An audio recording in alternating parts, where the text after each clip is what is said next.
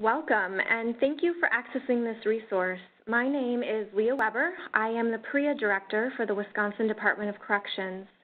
This resource is intended for facilities that partner or contract with our agency for the confinement of inmates and youth. Staff working in a community residential program, residential services program, alternate care facility, residential care facility, or county jail may all benefit.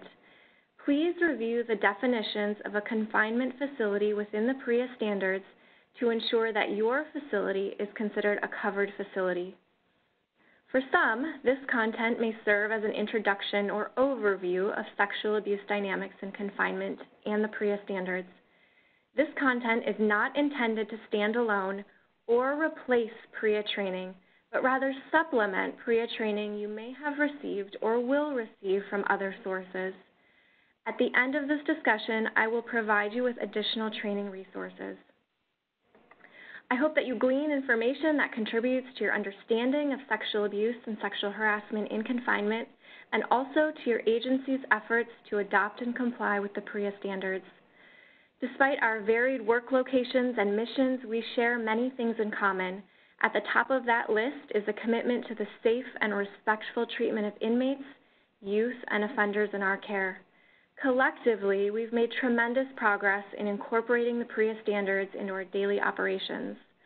While the standards may feel cumbersome or even overwhelming, each and every standard helps us to achieve our mission of safety, security, and well-being. If you are new to this conversation, welcome. Just a couple of notes before we begin. I will use the word offender to describe any DOC inmate, youth, or offender in your care. You may more commonly use words like client or resident. I may also toggle between victim and survivor and sexual assault and sexual abuse. While our community conversation tends to use the term sexual assault, the PREA standards reference sexual abuse. We'll talk about definitions in just a bit. For those interested in a discussion of your facility's contractual responsibilities as they house DOC offenders, please reference your contract and the accompanying webinar titled PREA, Contractual Agreement Overview and Agency Expectations. You can find that in the same location that you access this material. And finally, before we begin, I ask you, rhetorically, why do or should confined survivors matter to us and our communities? Well, for most of us, we very much value that all people have the right to be free from sexual abuse, assault, and harassment. No one deserves to be sexually abused. But some don't necessarily hold that same belief.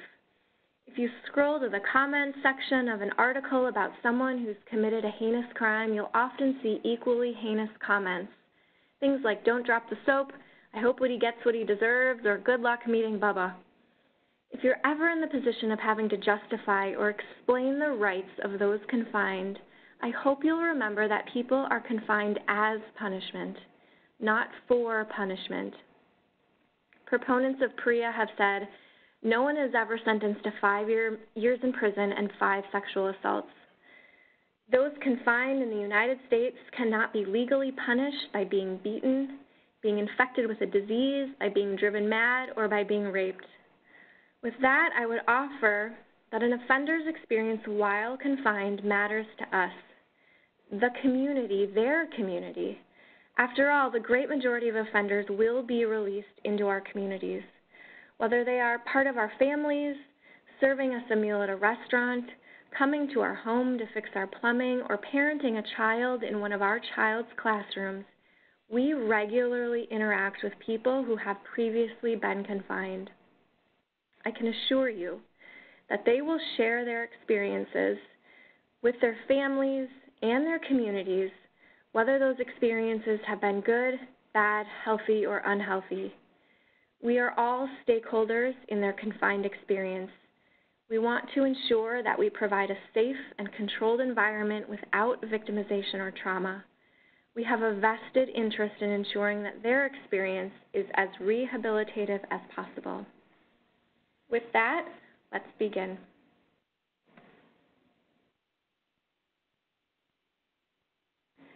At the core of the Prison Rape Elimination Act is zero tolerance for sexual abuse and sexual harassment of offenders. All of your agency's efforts to prevent, detect, and respond to sexual abuse and sexual harassment should have roots in zero tolerance. The standards require that all confinement facilities have a written zero tolerance policy in addition to a written plan to prevent, detect, and respond to sexual abuse and sexual harassment. A written statement and policy may be the first step in shifting culture. So what's the scope of the problem? The Department of Justice, Bureau of Justice Statistics collects a host of data related to sexual abuse and confinement. Their data collection tells us that 1 in 10 former adult inmates and youth report being sexually abused while confined. Just as in the community, we must acknowledge and contend with underreporting. Concrete numbers are hard to define. We'll talk about some of the barriers to reporting for confined people in just a bit. But this conversation begs the question, what is sexual abuse? How does the federal government define it? First, though, let's define consent. In most settings, consent is given when someone is willing and able to freely agree to be part of an activity. There are a host of variables that may make a person incapable of consenting. If they don't agree or are unable to agree because they are asleep, unconscious, drugged, afraid, feeling threatened, don't understand what's going on, or are under the age of 18, then they have not consented. They are unable to. Because staff members have power, control, and authority over offenders, offenders can never consent to sexual activity with a staff member, even if they appear to agree.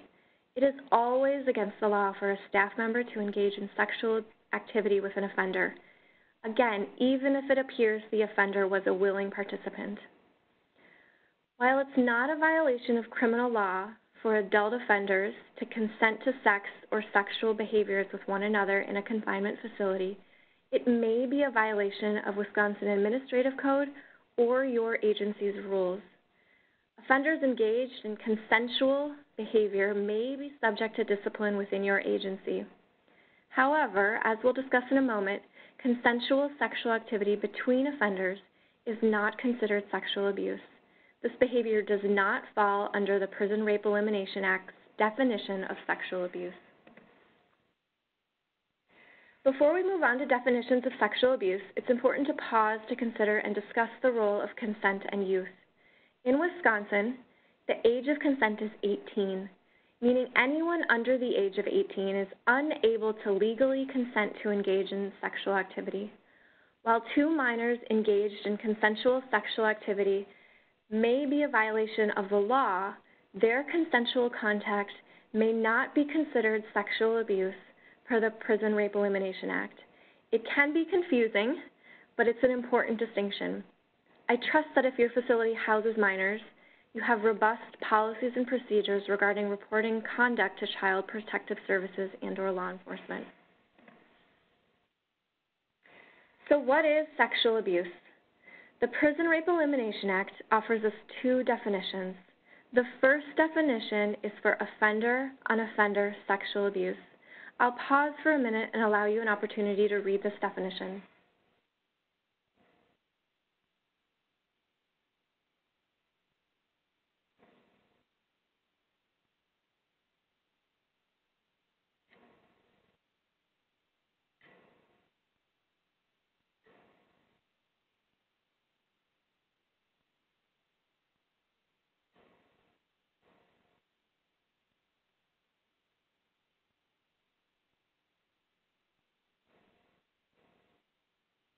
Please take special note of the role consent plays in this definition.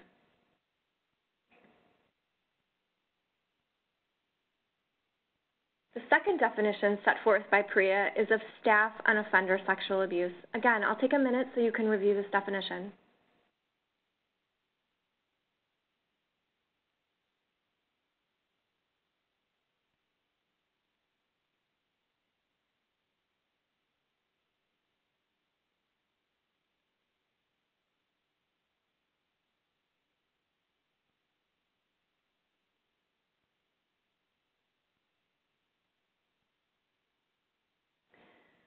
I hope you've noticed that there are several differences between these two definitions.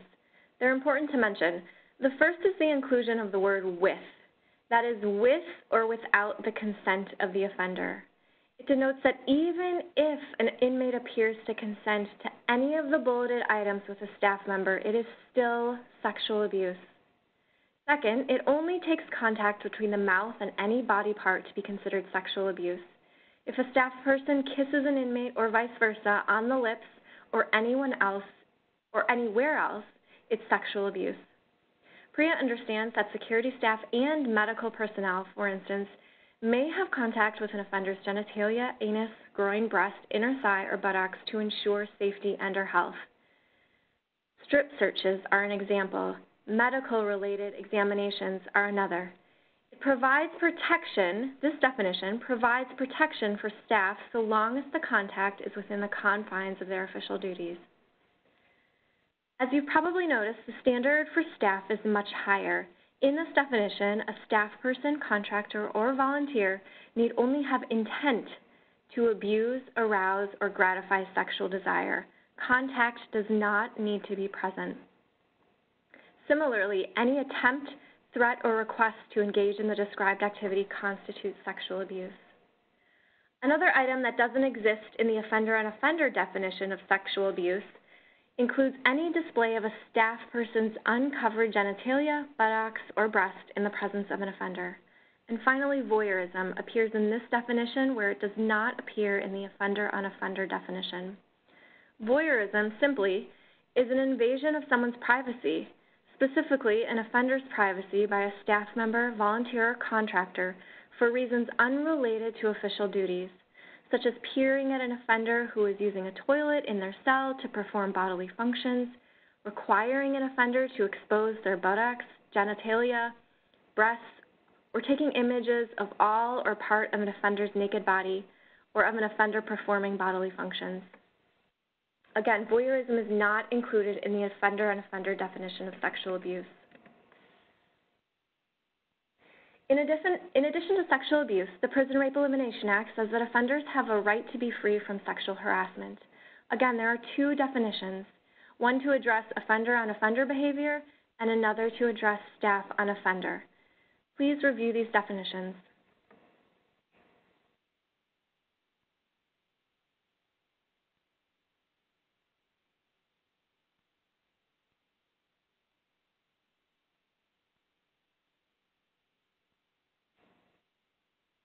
Do you notice any differences between the two?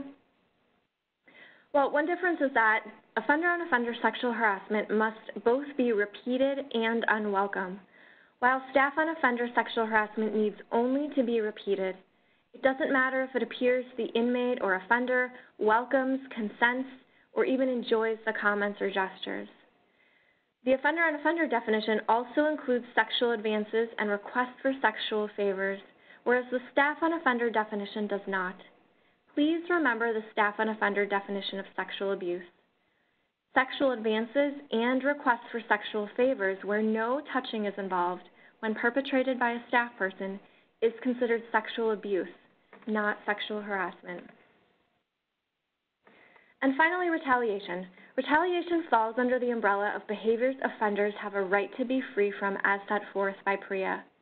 Retaliation is not defined by the PREA standards, but may include the behaviors described on the screen. It's important to consider that not only is retaliation the presence of verbal or physical harm, but also the removal of programming and opportunities.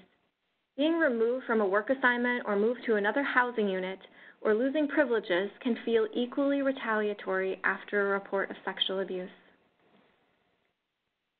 Now that we have a basic understanding of some critical definitions, let's turn our attention to the characteristics that make someone more vulnerable to sexual abuse. Understanding the characteristics that put an offender at higher risk for sexual victimization creates awareness and may greatly improve your agency's ability to prevent and detect sexual abuse and sexual harassment. While not absolute, BJS data has shown that the following characteristics make an offender more vulnerable in a confinement setting. Those with a mental illness, physical disability, cognitive limitation, or developmental disability are certainly more vulnerable than others. Anyone who is small in stature for their age, anyone who is a first-time or young offender, are often unexperienced in a custodial setting and with the culture of corrections or the written or unwritten or understood code of conduct. For this reason, the PREA standards mandate that youthful offenders, that is, anyone who is 17 years old or younger and sentenced in adult court, have sight and sound separation from adult offenders. Next, inmates who don't speak English as their first language or at all often have difficulty understanding their rights, setting boundaries with other English-speaking offenders, and/or reporting danger. PREA asks that all offenders who have limited English proficiency or a disability may be able to benefit from PREA education efforts. Naturally, anyone who's intoxicated or under the influence is more vulnerable than others. And oftentimes, offenders are resource poor, meaning they lack financial, physical, or emotional resources to meet their own survival needs. Perpetrators or predators look for these perceived weaknesses to gain favor or prey upon their victims. These predators offer to buy resource-poor offenders canteen, protect them on the yard, or be a shoulder to lean on in the day room. Some may consider this protective pairing, but it may also be considered grooming, as this relationship is disguised as a friendship, more often than not, and does not come free of charge. An exchange of goods or services must be made. And so if an offender is unable to repay a canteen debt, for instance, they may be forced to repay sexually. Sex becomes currency. Where do sex offenders rank in the hierarchy of a confinement setting? I hope you agree at the bottom. Not that that's a right stereotype, but that's certainly socially where other offenders may place them. As such, they are oftentimes more vulnerable.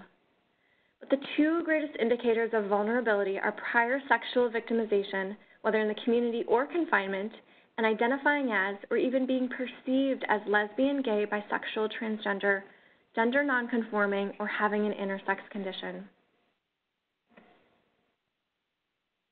Let's pause for just a minute and discuss what can be some confusing constructs for some. It's important to sort out sex assigned at birth, gender identity, gender expression, and sexual orientation, as people who don't identify as straight or cisgender are confined disproportionately. And moreover, lesbian, gay, bisexual, and transgender offenders experience sexual abuse at even higher rates than the general population. Please remember, sexual abuse is motivated by power and control, not identity or orientation. It should go without saying that anyone of any gender identity or sexual orientation may be victimized. Being informed about sexual orientation, gender identity, and gender expression will enhance your skill set so you can build more meaningful rapport with offenders. The topic of gender identity or sexual orientation can be sensitive.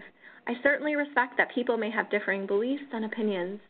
By presenting this material, it's my hope that we can enrich our understanding of those in our collective care, custody, and supervision while improving inclusive, respectful communication. When discussing gender identity, gender expression, and sexual orientation, there are a lot of concepts that can be similar, overlapping, and sometimes confusing. While there are a few important phrases you should understand, please keep in mind terms and definitions alone will not tell you all you need to know about people, as people have uniquely defined versions of their sexual orientation, gender identity, and gender expression. These evolving, fluid, and highly personal versions are represented by the arrows on this visual aid. We all have a sex assigned at birth, a gender identity, a gender expression, and a sexual orientation, and each of these exists on a spectrum. Sex assigned at birth is just that, what a doctor declares at birth. It's a boy, it's a girl. Medical data, however, tells us that not everyone fits neatly into one of these two boxes. Some people have an intersex condition. If you're unfamiliar, intersex is a less common combination of anatomy, hormones, or chromosomes. It's a medical condition. Some people walk through this world without ever knowing that they have an intersex condition. For others, it's more obvious. It manifests in the form of external genitalia, for example, looking different than what we would stereotypically consider male or female. Gender identity is a person's internal sense of being male, female, both, neither, or another gender. A person's gender identity is not necessarily visible to others, and no one can know someone's gender identity without them sharing that information. We all have a gender identity. The word transgender is an umbrella term that encompasses a wide range of people whose gender identity or expression may not match the sex they were assigned at birth. Transgender is not a sexual orientation. Transgender people can have any sexual orientation. They can be of any age, race, ethnicity, or religion. They may come from any economic status or educational background. They may live with disabilities or illnesses or not at all. Transgender people can and do have the same qualities as non-transgender or cisgender people. PREA recognizes that offenders who identify as transgender or who have been diagnosed with gender dysphoria or who may have an intersex condition are at greater risk of sexual abuse. All offenders shall be screened for risk of abusiveness or victimization upon entry into a confinement facility, during which time they should be asked if they identify as transgender. If an offender has an intersex condition or identifies as transgender at admission or at any time during their confinement, PREA requires the facility to respond in the following ways. Agencies are required to make careful housing decisions. Housing and programming assignments shall be made on a case-by-case basis. Transgender offenders shall not be placed in dedicated facilities, units, or wings solely on the basis of their identification. Restrictive housing cannot be used as a means of keeping a transgender offender or any offender safe. Placement decisions shall ensure the offender's health and safety, which includes giving serious consideration to the offender's own views of their safety and any management or security problems. Placement and programming assignments shall be reviewed by classification or an equivalent every 6 months to review any threats to safety experienced by an offender. And finally, transgender offenders shall be given the opportunity to shower separately from others. Gender expression is reflected in the ways a person outwardly presents themselves. Gender may be expressed through clothing, grooming, speech, likes and dislikes, body language, social interactions, and a host of other behaviors. We all have a gender expression. These cues may intentionally or unintentionally communicate gender to others and may or may not align with a person's internal gender identity or how they want someone else to perceive their gender. We are conditioned to measure these cues or expressions based upon our culture's stereotypical definitions of femininity and masculinity, but not all people conform to one or the other. In addition to masculine or feminine, people may express themselves in a more androgynous way or as a mix of genders. Finally, sexual orientation is the gendered pattern of a person's attraction to others. This attraction may be physical, emotional, sexual, or spiritual. We all have a sexual orientation. Again, defining terms doesn't help us to understand who people are. When working with people, we should remember that each person is a unique individual and try to truly understand who the person is rather than labeling them. Just as all people are unique and have their own gender identity, gender expression, and sexual orientation, all people also have unique ways of responding to an experience of sexual abuse. Every survivor responds differently. However, there may be some signs or symptoms that indicate that something has happened to an offender. Be alert, ask questions. Emotionally or psychologically, survivors may experience guilt, shame, embarrassment, helplessness, hopelessness, depression, mood changes, sudden mood swings, difficulty concentrating, isolation, withdrawal. They may appear distracted or distant. They may experience fear, anxiety, panic, symptoms of post-traumatic stress disorder, disbelief, numbness, suicidal thoughts, flashbacks, confusion, anger, and specifically for youth, they may exhibit adult-like sexual behaviors or have knowledge that might be more appropriate for adults to know. Physically, signs or symptoms you might notice can include sexually transmitted infections, pregnancy, headaches, stomach aches, unexplained injuries, changes in appetite or sleep, difficulty swallowing, trouble walking or sitting, bleeding, self-injury, use of drugs or alcohol, inadequate personal hygiene, and for youth, in addition, may exhibit bedwetting. All of these physical and emotional reactions complicate a survivor's ability to come forward and make a report. What other barriers stand in a survivor's way of reporting? According to BJS data, the majority of sexual abuse and confinement goes unreported. Data shows that nearly 2/3 of offenders victimized by another offender never make a report. So what are some reasons that survivors don't report sexual abuse and confinement? Well, for the same reasons as in the community. They may be embarrassed, feel guilty, a sense of shame, or take on a sense of responsibility, may need protection from whomever is harming them. They may fear retaliation or being blamed. They don't trust the system. Their reputation may be at risk. Again, they may need their partner or their abuser. Oftentimes, it's joked about in a way that we would never dare joke about sexual abuse in the community. We trivialize sexual abuse and confinement, and thereby we marginalize survivors and their voices. Our cultural conversation about sexual abuse in prison is marked by laughter. Google for a minute, or when you have a moment, John Oliver and prison. There's a short compilation of media clips that highlight how prison rape jokes make their way into popular media.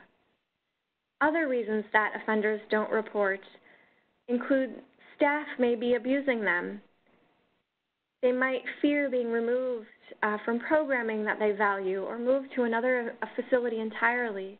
They believe that sexual abuse, as we've all been taught from a very young age, that it's to be expected in a confinement setting. They fear being ostracized or isolated. The fear of retaliation ranks very high among offenders. They also fear being labeled as a snitch or a victim, which are two incredibly powerful words that serve to keep people quiet. And sometimes victims or survivors may not know to report because they don't consider themselves victims.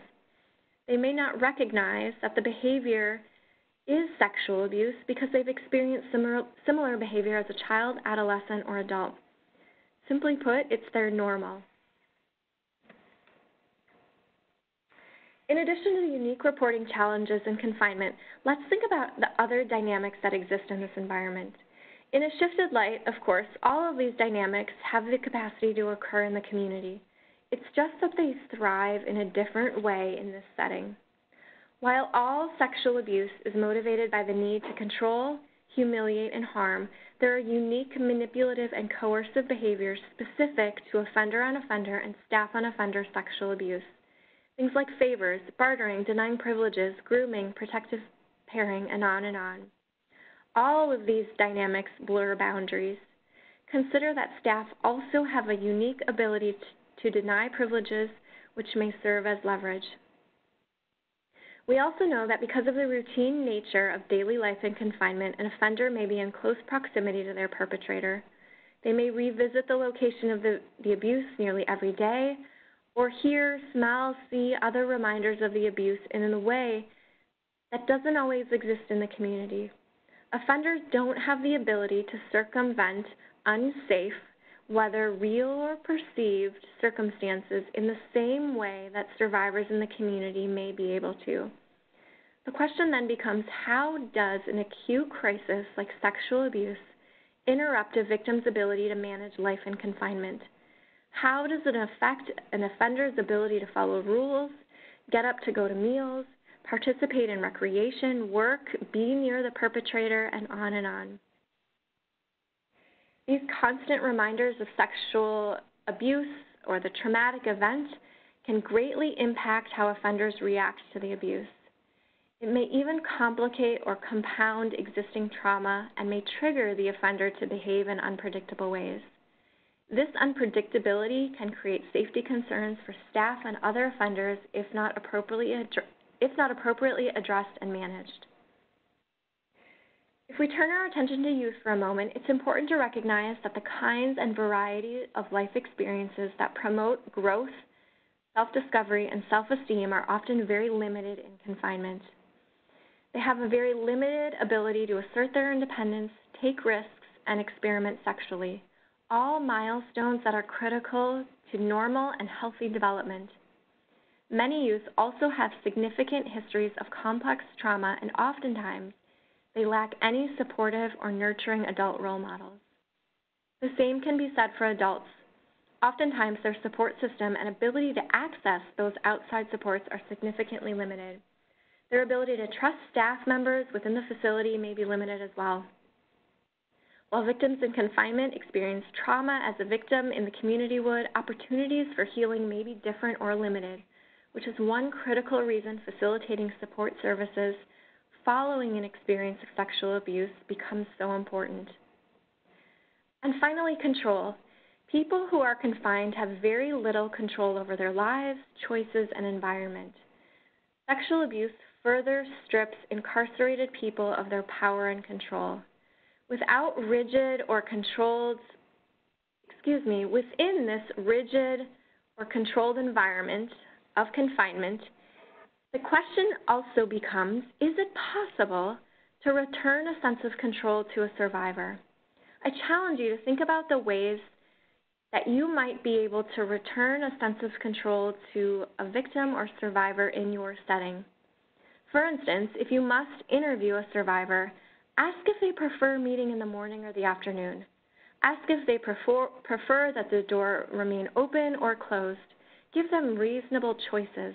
Help them to understand the process and their role within it.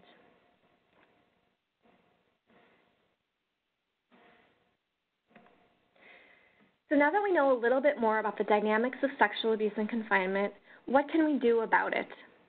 Well, PREA gives us a roadmap.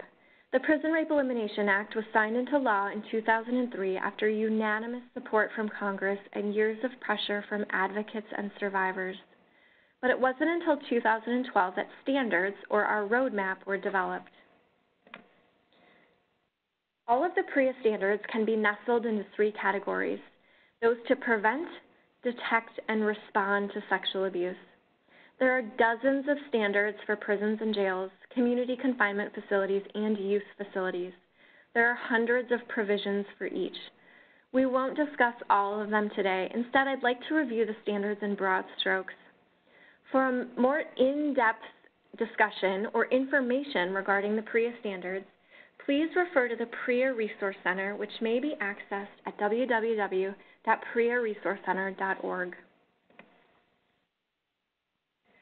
Prevention is the bedrock of PREA. Effective prevention both enhances protective factors and reduces risk factors. To begin, PREA directs all confinement facilities to have a zero-tolerance policy, specifically zero tolerance for sexual abuse and sexual harassment. This policy statement shall also include an outline of the agency's approach to preventing, detecting, and responding to such conduct. An upper-level, agency-wide PREA coordinator shall be identified to oversee the organization's efforts to comply with PREA. This person shall have sufficient time and authority to dedicate to this effort. If your agency has more than one facility, a compliance manager with sufficient time and authority shall be identified in each facility to carry out facility-level compliance. There are a host of provisions related to hiring and promoting. Specifically, the agency shall have protections in place so as not to hire or promote anyone who may have contact with offenders, who has engaged in sexual abuse in a confinement setting, has been convicted of engaging in or attempting to engage in sexual activity in the community by way of force, threats of force, coercion, or if the victim was unable or did not consent, and finally, or has been civilly or administratively adjudicated to have engaged in any of these previous activities. Prior incidents of sexual harassment must also be considered when determining whether to hire or promote someone. As such, in addition to asking prospective employees during the hiring process or current employees during the promotion process if they have previously engaged in any sexual misconduct, the agency must conduct criminal background checks, on all staff every 5 years. The agency or facility is also responsible for asking prior institutional employers about their history and, in turn, providing information on substantiated allegations of sexual abuse or sexual harassment involving a former employee when asked by a prospective institutional employer. The supervisioning and monitoring standard is twofold. First, facilities are required to have a written staffing plan on record. The staffing plan must demonstrate adequate staffing levels and, where appropriate, video monitoring to protect offenders from sexual abuse. The staffing plan must consider generally accepted correctional practices, any findings of inadequacy from external or oversight bodies, the facility's physical plant, including blind spots or areas of isolation, the composition of the offender population, the number and placement of supervisory staff, facility-based programming by shift, prevalence of sexual abuse incidents, and any other relevant factors. This plan must be reviewed annually by the agency's PREA coordinator. In addition to the staffing plan, supervisors shall conduct unannounced rounds during all shifts. Unannounced rounds are conducted to identify and deter sexual abuse and sexual harassment. The facility shall also have a policy in place to prohibit staff from alerting one another a supervisor is conducting such rounds. For those without an unannounced round policy or practice, consider how you'll document these rounds. Consider, for instance, requiring supervisors to log their unannounced round in a logbook using a red pen. This is a low-cost, low-tech solution to this particular provision. For youth facilities, the supervision and monitoring standard includes an additional element. That is a staffing ratio. During waking hours, for every 8 youth, there must be 1 staff person. During sleeping hours, for every 16 youth, there must be 1 staff person present. The only exception to this expectation is during limited and discrete circumstances. In the event of a circumstance that prevents the facility from maintaining this ratio, the facility shall document the explanation. A youthful offender is a minor, anyone 17 years old or younger, who is sentenced in adult court. If a facility houses youthful offenders with adult offenders, they must ensure the 2 populations have sight and sound separation. When sight and sound separation is not possible, the facility must provide direct staff supervision. Youthful inmates cannot be placed into an isolation or restricted setting to accomplish this type of separation. They must be permitted access to exercise, education, programming, and work opportunities. Next, cross-gender viewing and searching. Facilities shall not conduct cross-gender strip or body cavity searches except in exigent circumstances. Whereas adult male offenders may be pat-searched by a male or female staff person, adult female offenders may only be pat-searched by female staff members, except in an exigent circumstance. Youth may only be pat-searched by a staff member of the same gender. The same goes for strip searches. What is, though, an exigent circumstance? It's a temporary and unforeseen event which requires immediate action to alleviate a threat to security or institutional order. In many cases, a staffing shortage, for example, is not an exigent circumstance because it is neither temporary or unforeseen. The agency must train staff to conduct cross-gender pat searches and searches of transgender inmates in a professional and respectful manner and in the least intrusive manner possible, consistent with security needs. Moreover, the facility must have policies and procedures in place to allow offenders to shower, change clothes, and use the toilet without being viewed by non-medical staff of the opposite gender. To achieve this protection, opposite gender staff shall announce their presence when entering a housing unit to give offenders an opportunity to cover up. This may take the form of a verbal announcement, a tone or a doorbell, or a light. Any offender who is disabled or who has limited English proficiency must have an equal opportunity to benefit from the agency or facility's efforts to prevent, detect, and respond to sexual abuse and sexual harassment.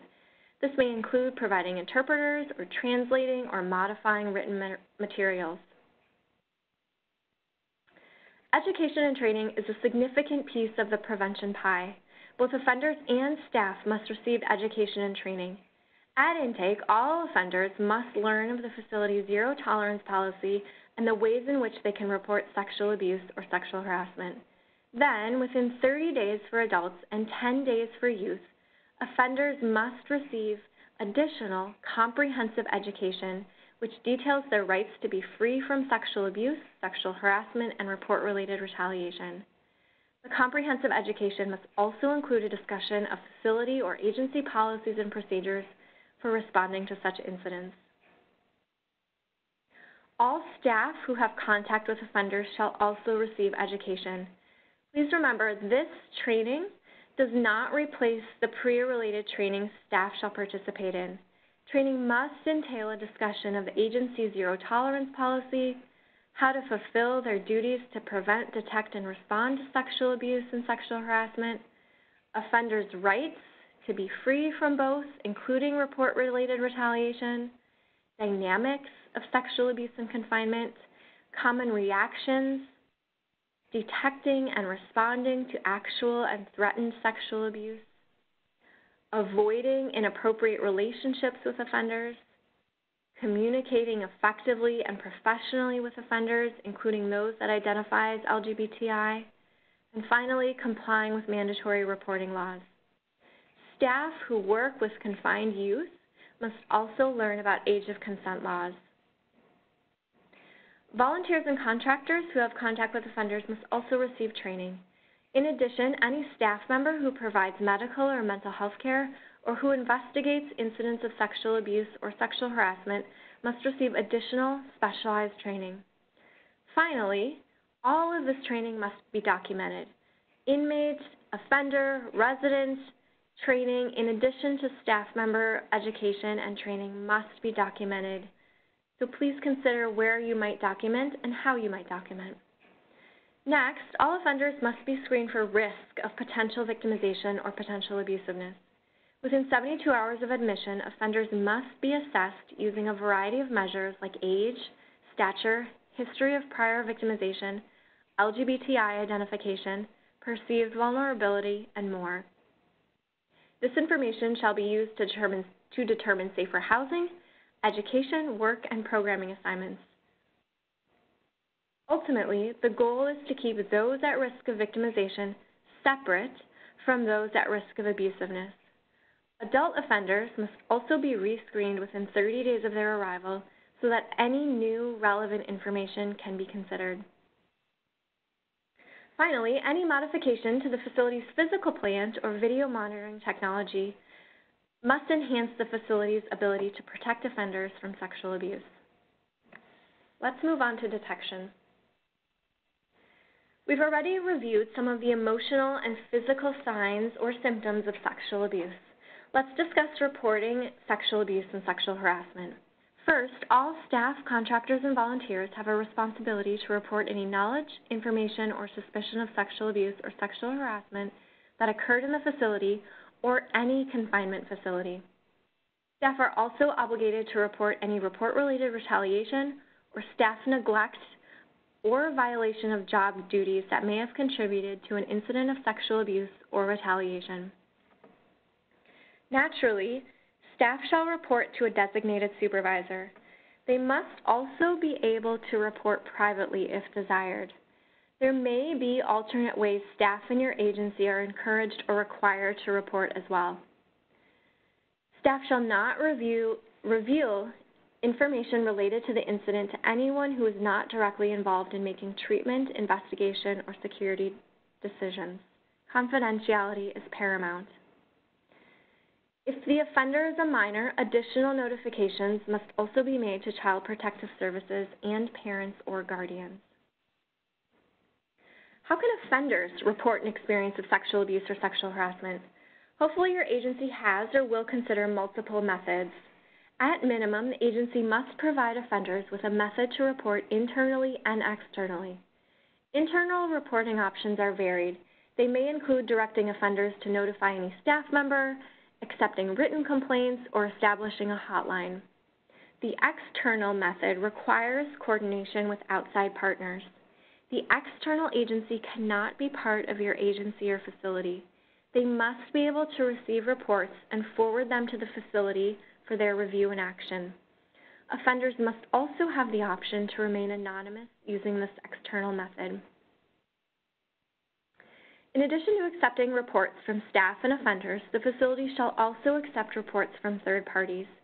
A third party could be a family member, a friend, an attorney, or another support person. Like any report of real or imminent harm, I trust that your facility is well-versed to respond to such information. Let's talk through some of the response-related standards that PREA sets forth.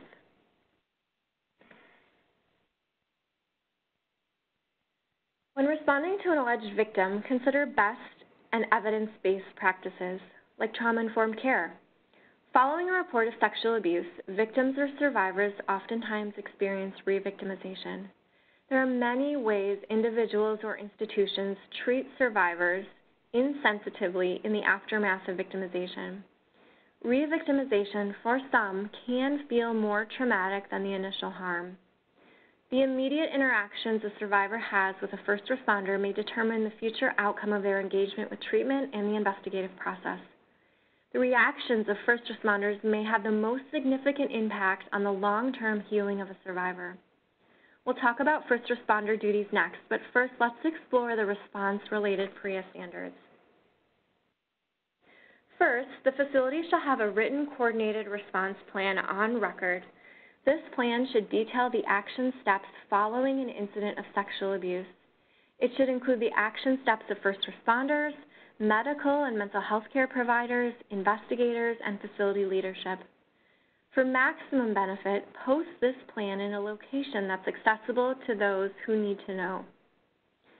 In the event an offender reports an experience of sexual abuse at another confinement facility, say a Wisconsin Department of Corrections prison, an out-of-state jail, or a youth facility 5 years ago, the head of your facility must notify the head of the facility of the alleged abuse within 72 hours of receiving the initial report. If the incident involved a youth, notifications shall also be made to Child Protective Services or the equivalent agency. Document that these reports were made. Next, there are a host of expectations regarding the provision of health care following an incident of sexual abuse. Very simply, the facility must provide emergency and ongoing care. Victims shall receive timely, unimpeded access to emergency medical care and crisis intervention services. This includes information about and access to emergency contraception and sexually transmitted infection prophylaxis. All sexual abuse victims shall be offered a medical forensic examination or SANE exam. Consider, in advance of the incident, where you might transport an alleged victim for a SANE exam. Does your local hospital have a SANE exam on staff? Do they have a nurse on call, for instance?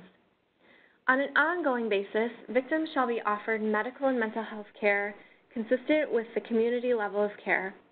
Offenders shall be offered pregnancy tests, access to pregnancy-related medical services, and STI testing. All treatment services must be provided free of charge, regardless of their cooperation with the investigation. Moreover, an offender who may have sexually abused or who has sexually abused another offender shall be evaluated and offered treatment as appropriate by mental health care staff. In addition to medical and mental health care, victims shall be connected to support services. This may include internal support, such as a social worker or chaplain. For youth, they shall be permitted to access their parents or guardian. And if the offender is transported for a SANE examination, an advocate from your local hospital should accompany or may accompany and support that offender. Similarly, an advocate from the local sexual assault service provider may accompany and support the offender during investigatory interviews. Identify who this sexual assault service provider or advocate is in advance of needing their services. Consider meeting with them. Offer a tour of your facility. Learn about your different roles and responsibilities. discuss facility entrance procedures, review confidentiality expectations, and so on. This conversation may be the foundation on which to craft a memorandum of understanding between your two agencies, which is required by the PREA standards. Let's move on to investigations. At minimum, your facility or agency is responsible for conducting an administrative investigation of all allegations of sexual abuse and sexual harassment. Investigations shall be conducted promptly, thoroughly, and objectively. As we discussed earlier, anyone conducting an investigation shall receive specialized training. At minimum, investigators shall gather and preserve evidence. They shall interview all parties and review all prior complaints.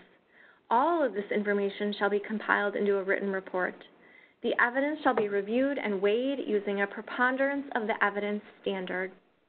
Preponderance of the evidence means more likely than not.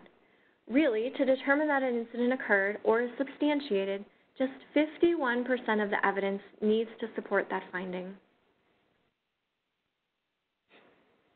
Please note, if an alleged abuser or victim leaves the facility for whatever reason, whether it be by transfer, resignation, or termination, the facility must continue with the investigation. Similarly, if a youth recants or takes back their initial report, the investigation must continue. It's possible that the investigation may not be as robust without critical interviews, for example, but the investigation must continue nonetheless. All allegations or investigations that reveal potentially criminal conduct must be referred to law enforcement. Remember, staff on offenders' sexual activity is sexual abuse. It is always against the law, even if it appears the offender is or was a willing participant. This conduct shall always be referred to law enforcement.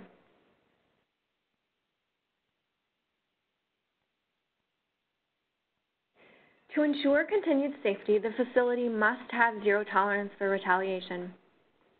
The facility shall establish a policy which protects all offenders and staff who report sexual abuse or sexual harassment or cooperate with an investigation from retaliation. For at least 90 days, those who report sexual abuse shall be monitored for retaliation. Retaliation monitoring includes status checks, reviewing disciplinary reports, housing or programming changes, negative performance reviews, and so on.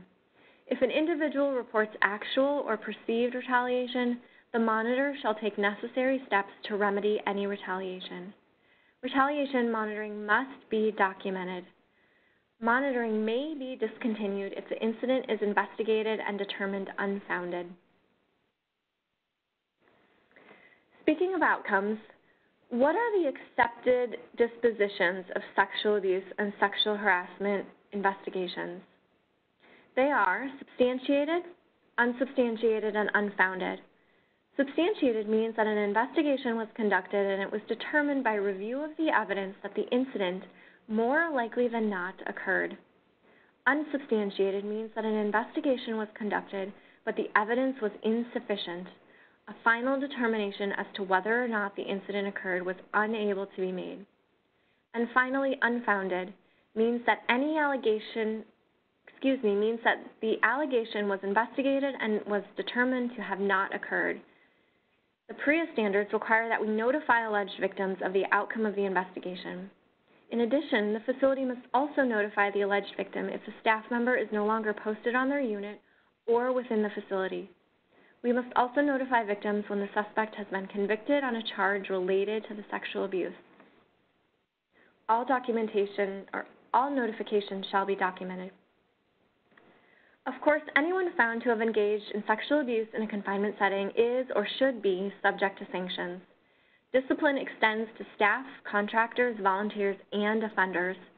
Termination is the presumptive standard for staff found to have engaged in sexual abuse.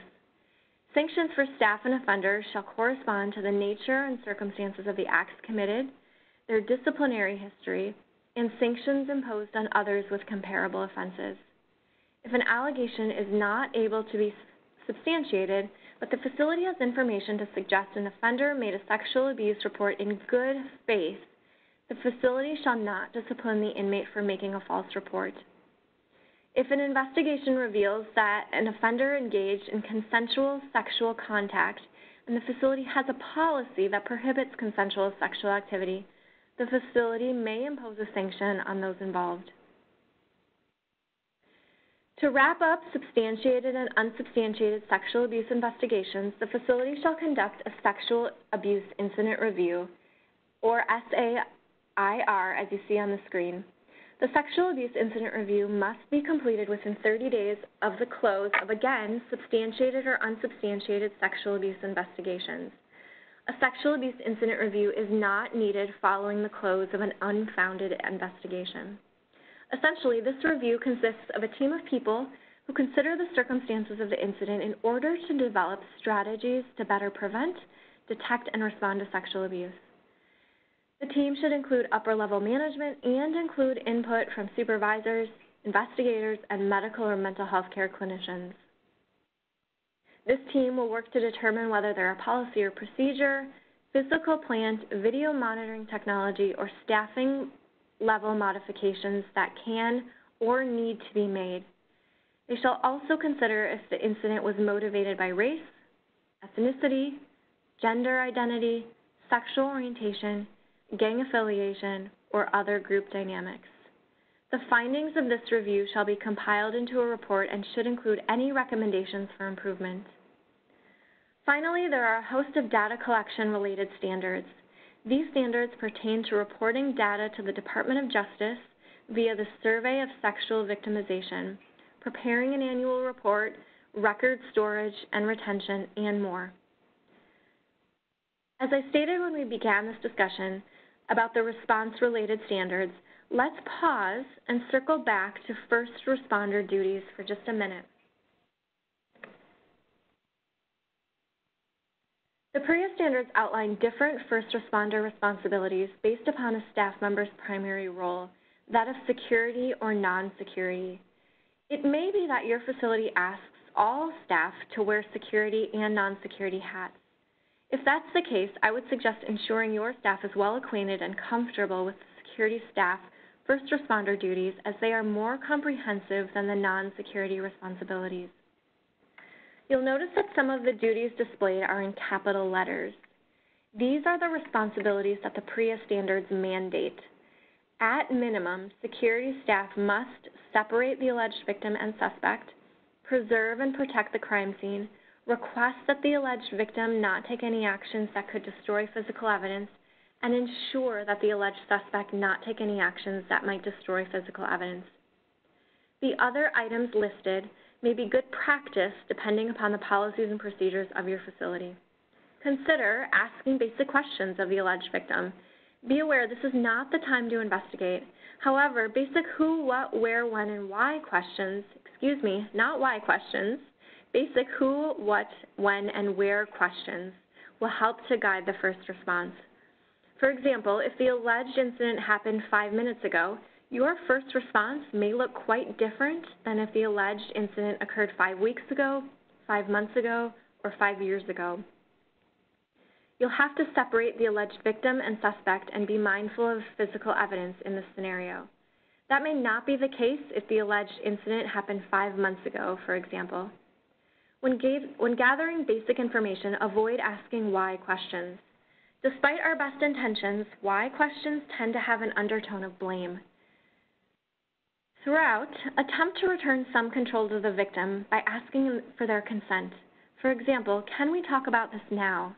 Where do you feel most comfortable talking about this? With whom do you feel most comfortable? Describe what may happen next. What can they expect following their report? Next, notify a supervisor. Separate the victim and the suspect if it's appropriate. Preserve and protect the evidence or crime scene. Restrict movement in and out of the incident location. Remember, not only may evidence be in a particular space, but it also may be on a person's body. Request that the alleged victim not take any actions that may destroy physical evidence. The critical word is request. Do not require or order a victim to refrain from brushing their teeth, changing clothes, showering, using the toilet, eating, drinking, or any other action that may compromise physical evidence. Give them the opportunity to choose. If they need to take any of these actions, they should be allowed to do so. On the other hand, ensure that the alleged suspect not take any actions that could destroy physical evidence. They are not allowed the same opportunity to choose.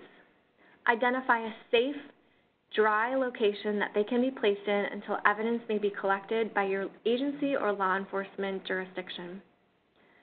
Finally, document the reported or observed incident and follow-up actions. Throughout the response, remain calm, supportive, professional, and respectful. Understand that this is a highly sensitive time for victims. As we've already discussed, they may display a range of emotions. Use effective listening skills, maintain a non-judgmental approach, respect a person's gender identity or sexual orientation. All of these responses will increase their sense of safety. A quick note, this process may not unfold in this linear or concrete manner. It's possible that separating the alleged victim and suspect trumps asking all questions. Preserving evidence may not be relevant in some cases if the incident, for example, happened at another facility months ago. Those who are identified as non-security staff have slightly different responsibilities. The action steps in capital letters are required by the standards. That is, notifying a security supervisor and requesting that the alleged victim not take any actions that may destroy physical evidence. The other items, like asking basic questions and documenting, may be good practices in your facility. Let's shift gears slightly now and discuss our final topic, that of professionalism and boundaries. Developing and maintaining professional relationships are an extension of our prevention conversation earlier. Cultivating professionalism and healthy boundaries within any facility will foster a safer environment for all. What are some red flags of loose or poor boundaries? Listed here are some examples.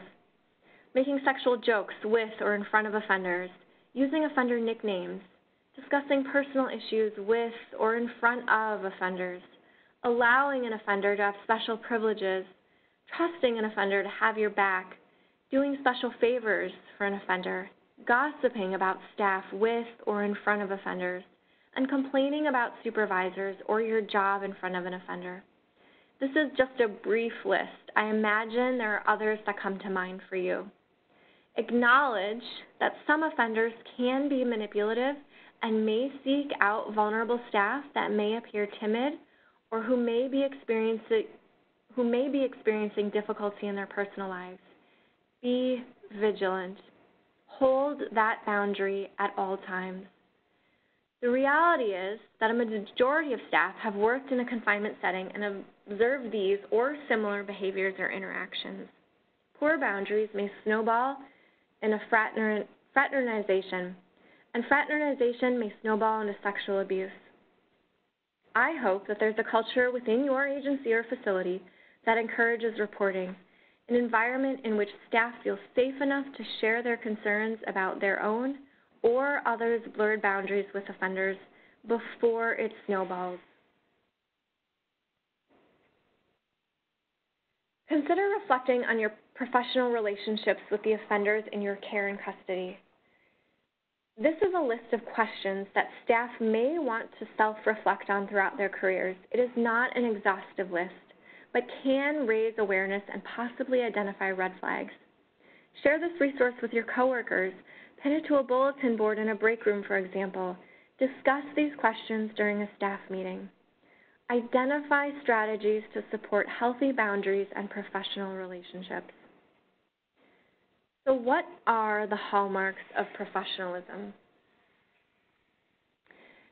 They are or include reporting knowledge of or information of sexual abuse or sexual harassment, reporting suspicious behavior, remaining respectful, compassionate, consistent, being trauma-informed, avoiding a sexualized environment, managing your own stress, avoiding personal disclosures, using safe and effective communication, remaining mindful of nonverbal communication.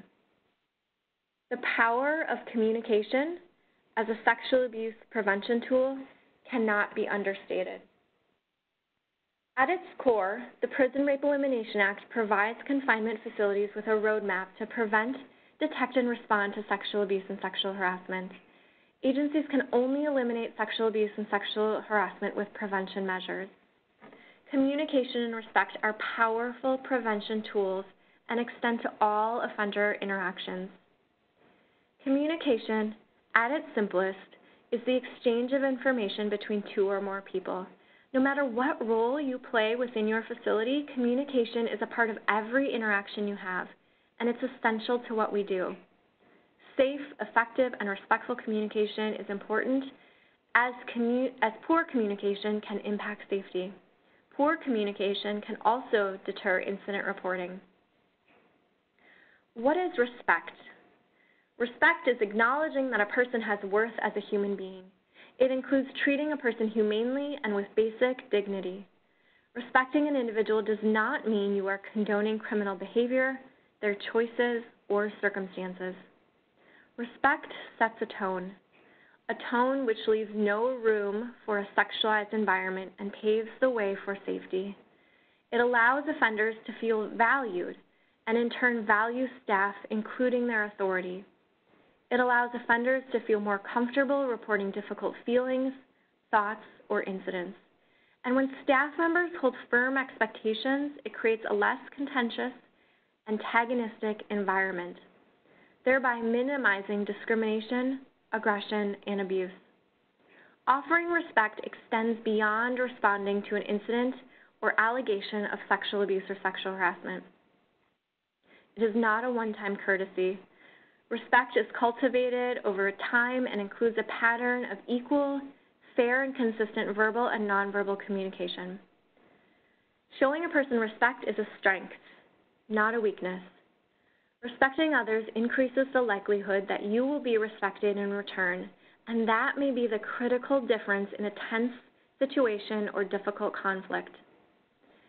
When we think of communication, the first thing that comes to mind for most people is verbal communication, the words we say. But if we look at communication more closely, we realize that communication is more than just what we say. It also includes how those words are said. The tone of voice we use when communicating can alter the meaning of words we say. Body language, or nonverbal communication, also contributes significantly to an interaction. Studies have shown that over 70% of communication is nonverbal. Nonverbal communication can reinforce what was said verbally or can change the meaning of that verbal communication. Respectful nonverbal communication includes making appropriate eye contact, maintaining an appropriate personal distance, and ensuring that facial expressions and posture reflect the correct message. Body language can also express that you are paying attention and listening, which is an important part of the communication process. Actions like nodding, smiling, or using other facial expressions can help show you're listening. Attentive listening means that you're giving the speaker your attention and allow the speaker to finish before asking questions. Attentive listening can decrease defensiveness and open lines of communication. Words are powerful. The language staff uses can help create a culture of safety and respect. If staff uses disrespectful, offensive, or abusive language, it creates an environment that invites and condones the same behavior from offenders. Language and actions set a standard and impact the well-being of coworkers and offenders. In all communication, be aware of your own beliefs and how they affect your perceptions and how the words you use may be offensive to others. Accept that you will sometimes say the wrong thing, as oftentimes, for example, you won't know someone's gender identity or sexual orientation unless they share this information with you. Here are some tips. Use professional and culturally appropriate language. Phrases like please and thank you are simple ways to show respect. Consider that people of a different racial, ethnic, or social background may verbally or non-verbally communicate in alternate ways. Do not use slang or slurs. Do not perpetuate stereotypes or make assumptions. Language should be person-centered. Whenever possible, ask how a person chooses to identify rather than making assumptions. Focus on the behavior and avoid judging the person. Be an empathetic rather than sympathetic listener. Use gender-neutral or preferred pronouns when possible. Employing these verbal and nonverbal communication tips will help keep the lines of communication open so others, including offenders, will consider you professional and fair. Not only will your good communication model positive behaviors for others, but offenders will be more likely to provide you with essential information when you need it. Safe, effective, and respectful communication is essential at all times, but becomes even more important when there is a conflict or incident. Communication can easily break down during conflict. Acknowledging other people's points of view and sharing ideas respectfully can assist with conflict resolution and enhance safety.